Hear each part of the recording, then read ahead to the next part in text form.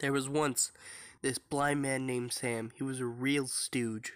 And one day, he was taken into this room to talk to this strange lady about a paw that could apparently grant wishes. You said something about magic, didn't you? It is not real. Magic is so very real. The monkey paw grants 3 wishes to whoever holds it up in their right hand, but whatever they wish will be fate wielded, so beware what you wish for. Sam would have grabbed the monkey's paw and took it home with him as he would sit on his sofa. This paw is nothing but a fraud, but it would be nice to get back to the good old days. Oh, whoa! Ah! Ah! Ah! Now this story takes place in the Egyptian times.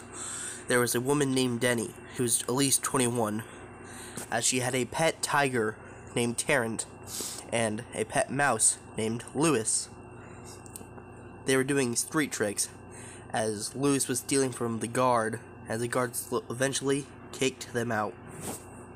They'd be walking around the desert for hours, as Denny would blame Lewis for his sloppy work, and they would bump into a strange chest. As Denny would open it, Sam would fall out, and a purple genie would pop out, taking Sam back to his place. As Denny wished not to be in a hot place for so long, and the genie twisted her words and sent her to a castle. As she met this man named Alec, they talked.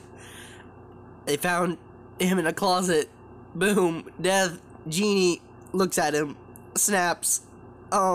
Everything gone. Alec wakes up. Twist ending. Bye.